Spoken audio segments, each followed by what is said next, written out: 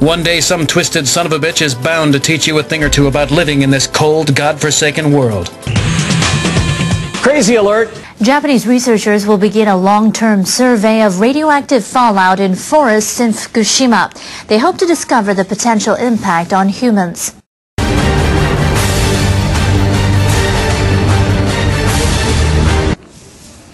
Researchers from the Japan Atomic Energy Agency plan to begin the survey later this month.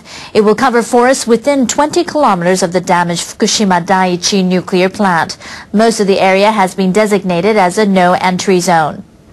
The study will include rivers that collect spring water from underground. Researchers will measure the levels of radioactive cesium and other substances in soil and water for about 20 years. Once again, Japan springs into action to make all of your augmented reality dreams come true. They hope to predict how the contaminants spread and their impact on human habitats. Japanese researchers are using an unmanned helicopter to measure radiation around the Fukushima Daiichi nuclear plant. No detailed studies have been conducted so far, as aircraft aren't allowed to fly within 3 kilometers of the facility. The survey started in Futaba town, about 2 kilometers from the plant.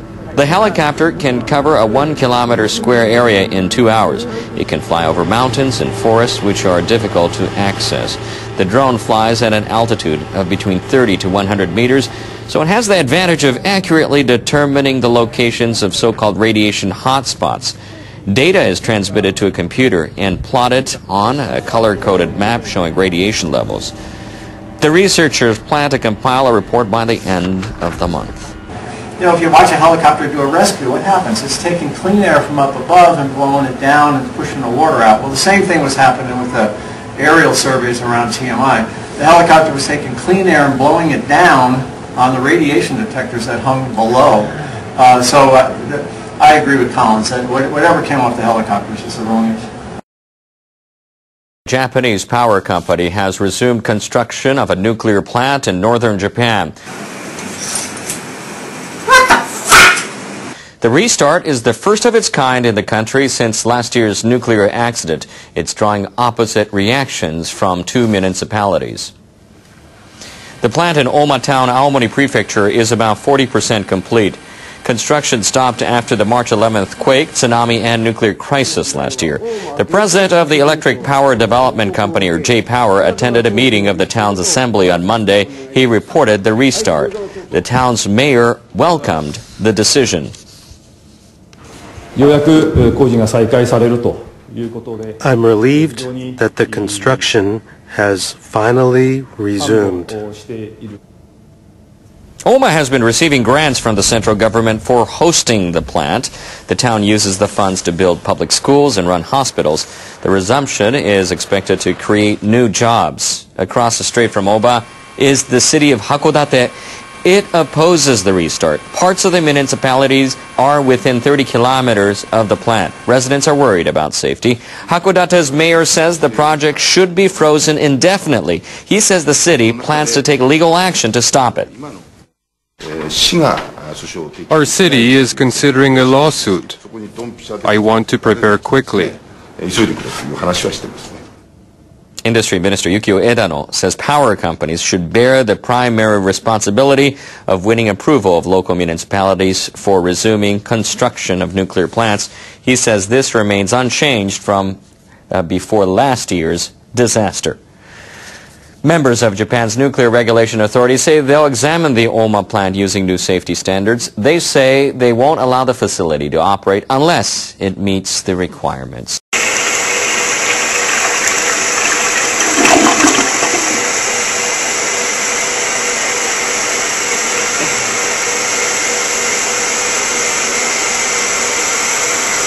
Damn fish won't flush. Japan's Prime Minister is looking ahead to a fall full of challenges, and he's trying to be ready. Yoshihiko Noda reshuffled his cabinet. He replaced more than half of the ministers. Noda's aiming to boost support for his ruling coalition. The opposition is pushing him to call a general election. The new cabinet was officially inaugurated on Monday evening after a ceremony at the Imperial Palace. Noda kept Koichiro Gemba as foreign minister. Former Diet Affairs chief of the main ruling Democratic body, Koriki Jojima, will take over as finance minister. Defense Minister Satoshi Morimoto retains his post. He's the first person from the private sector to hold the job. Deputy Chief Cabinet Secretary and Upper House member Hiroyuki Nagahama is becoming the Nuclear Crisis Minister. He will also be in charge of the Environment Ministry.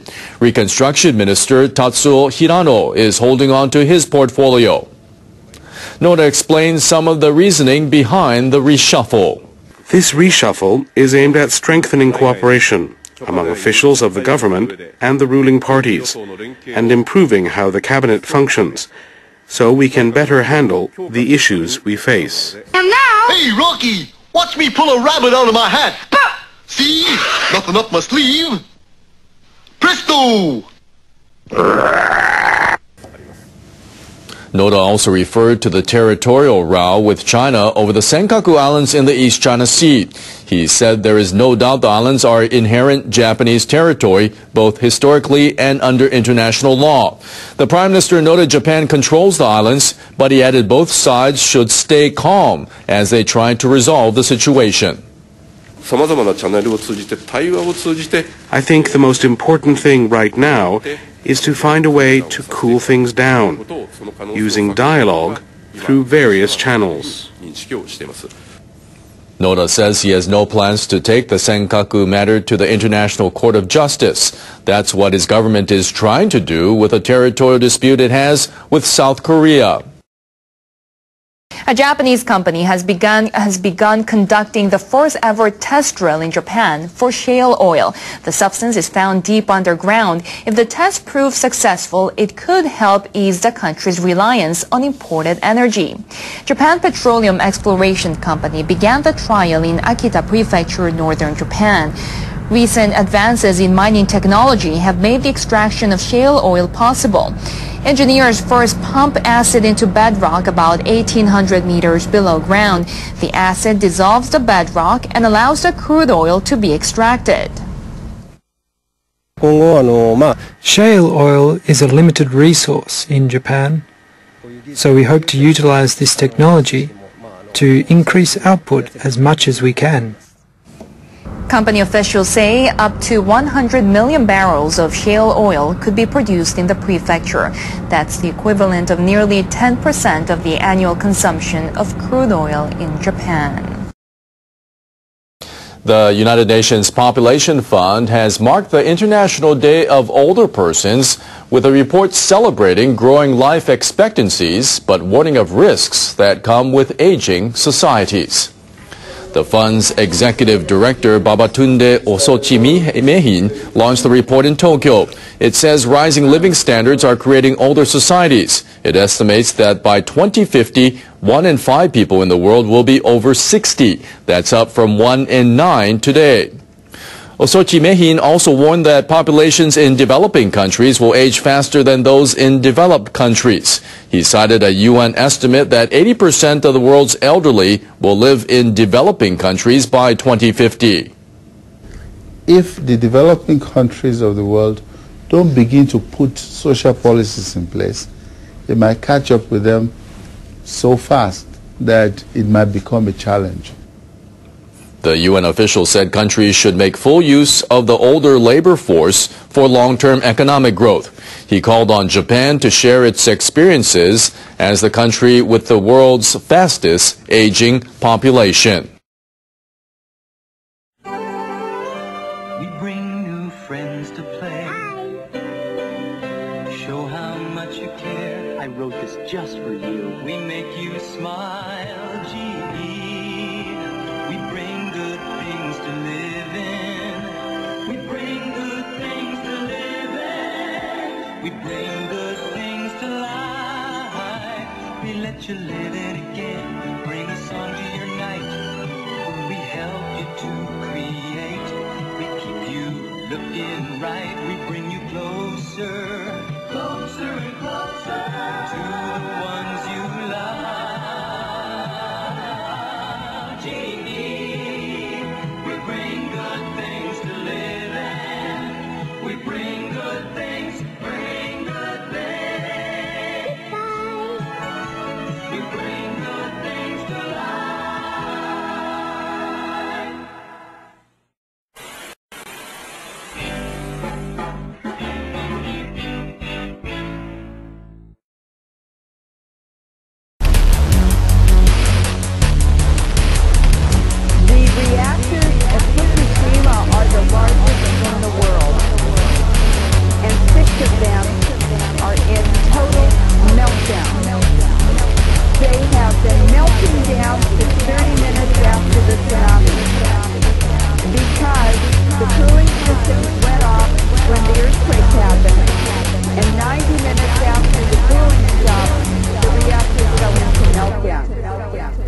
This is all a cover-up. This is a false flag. This is more poisoning of the ocean and the atmosphere and the biosphere. No one can escape.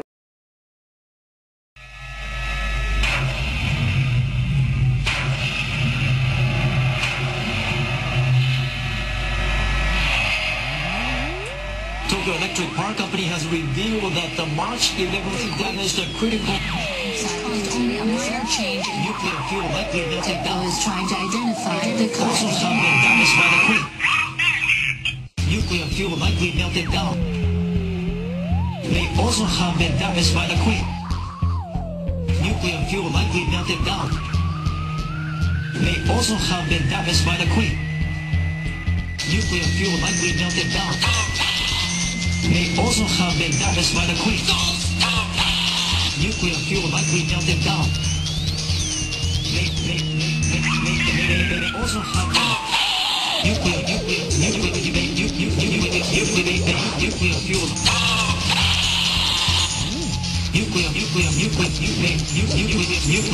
Nuclear fuel likely. TEPCO says the drop in pressure is consistent with analysis that the piping system was damaged. Nuclear fuel likely melted down. They also have been damaged plant's most important safety features. Now, the utility has not yet found the cause of the stoppage. Only a minor risk of a new hydrogen blast.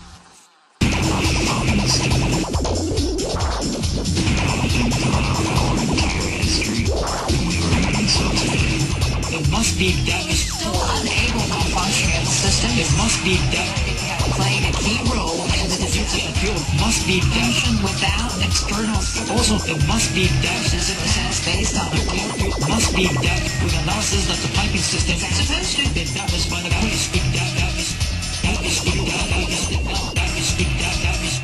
May also have been damaged by the quake.